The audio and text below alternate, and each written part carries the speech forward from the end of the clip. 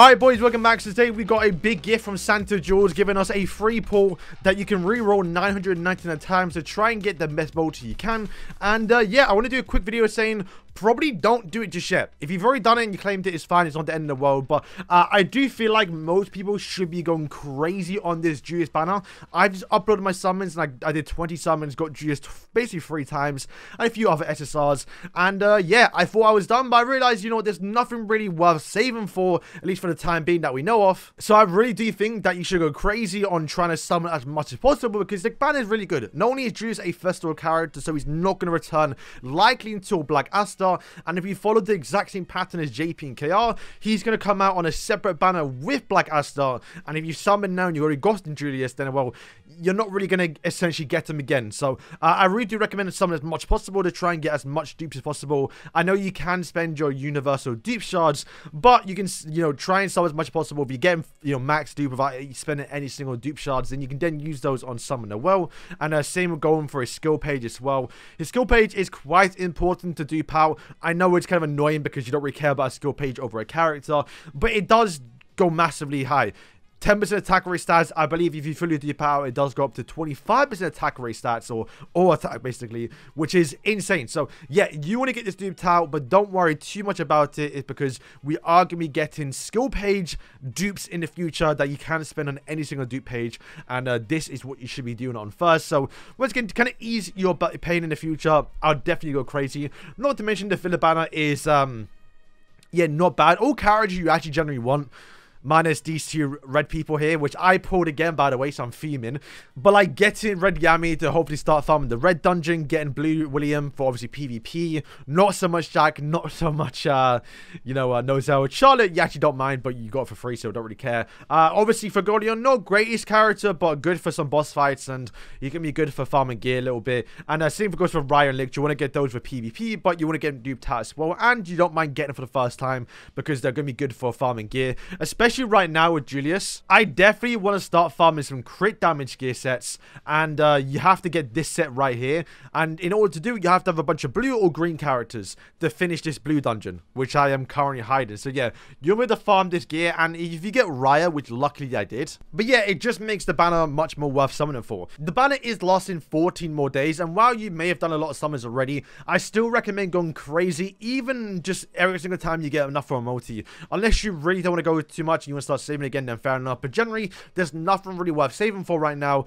I think if anything, there's what, season 4 that's kind of decent, but season 4 now should be season 3, and the only real good banner or character on the season 3 banner is between Fagolion, Jack, and obviously Charlotte. But the only good one is Charlotte, and you can then guarantee her for free with the season 3 key, so you don't really have to summon for season 3, which means right now what I recommend doing is just summon as much as you can on the Juilus banner until the banner leaves. Honestly, just go crazy, and it's kind of what I'm doing right now. I think I might stop after the 2 pities, because I think at that point I've probably done a bit too much on the banner. But generally, even after I uploaded my summons a few hours ago, I've done 10 more multis off screen by grinding a bunch of free-to-play crystals and free-to-play tickets. And so because I plan to summon even more until the banner does leave, you're wasting my time on this isn't really worth it, because the character I plan to get right now is between Mars and Radies. It was actually William as well, but I ended up putting William on this banner. So you can see right now I'm missing Mars, and I'm also missing Radies as well. However, because I still plan to do 10 more summons,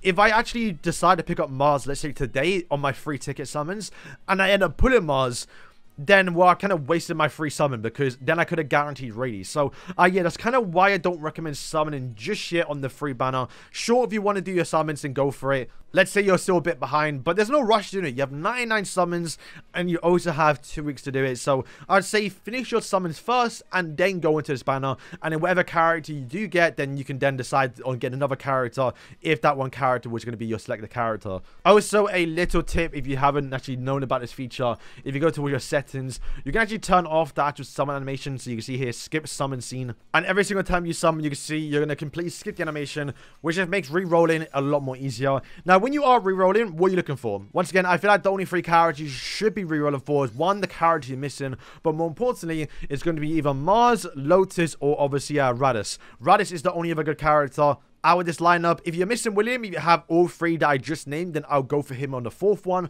And then maybe, I guess, I would say probably for Gordion, maybe Sally on like the 5th or 6th slot here. And if you don't know how the summon actually works in this, you are guaranteeing SSR, but you can only get one SSR mage. So the one character you get is the only character you're going to get. You can reroll 999 times, you will never get a 2 character pool, but what you can get is more skill pages. Now, what I recommend doing is going for the character that you want. So for example, I want to get Mars. So what I would try and do is reroll for Mars and try and get a 2-in-1, or if you can, a 3-in-1 as well. For example, right now on screen is the reroll banner on JP. Bear in mind, they have got a different banner, so Riot is available, but you can see this is the pool I would go for. 1 character and then 2 other skill pages. For the skill pages, which ones do I recommend?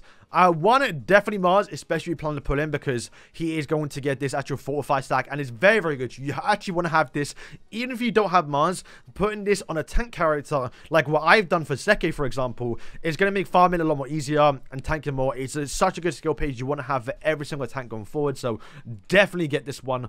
If you actually plan to use Sally, she has got a pretty good one, which basically means when you do use a skill 2 effect, whoever this is on, obviously has to be your supporter. You are going to get basically a 10% attack increase to the ally with the highest attack, which is normally who you're buffing up anyway. So let's say, you know, Noelle, for example, you're not only going to buff her up with the skill effect, you're also going to buff up the all attack too. It's very, very good. Radis, if you plan to actually get the character, definitely lower skill page. This is what I was going to be rerolling for anyway, but luckily I did pull it in my Juilus summons. It's going to actually apply this debuff, which I think basically makes it so like you do like crit damage, even though it's not a crit. It's a very, very good debuff. And also as well, the character had a 25% chance to inflict a 2% speed reduction, which isn't a lot, but still, you know, once again, speed's so important in this game.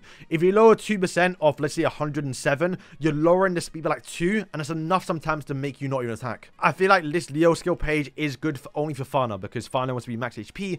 Getting 50% actual magic attack for Fana is pretty good, because that's what she wants to be based on. Actually, to be fair, especially if you use Noelle, this is really good for Noelle, because normally you're max HP because you have your shield. You never really take damage, especially if you're doing that speed strat with obviously Vatos. This is a very, very good skill page that I would actually use on my Noelle if I had it. So yeah, what's my plan right now? I'm going to be rerolling for Mars with hopefully Leo's skill page, and if I can pull a 3-in-1 with Mars, with Lotus, whatever 3rd skill page I get, I'm going to keep, because I don't really care too much about it. My dream pool would be obviously definitely William. So yeah, boys, that is going to wrap up today's video. Once again, no rush into doing this summon screen. You have basically 2 weeks to do it. I'll definitely say leave it towards like the last few days of the actual, you know, before the banner does leave, because you never know what you might get. You might even do your singles. Yes, all these characters are on this single banner, and you never know, you may just pull out Mars while waiting for the actual banner to leave, and then you can try and guarantee another character. So boys, unless you firmed the fact that you don't want to actually summon anymore in Julius banner, then I'll do this one. So yeah, boys, that's going to wrap up the video. Let me know if you've actually summoned for Julius, and also as well if you've actually already done your Julius gift and who you actually got or who you're going for. Hopefully this video did help out, and yeah, please.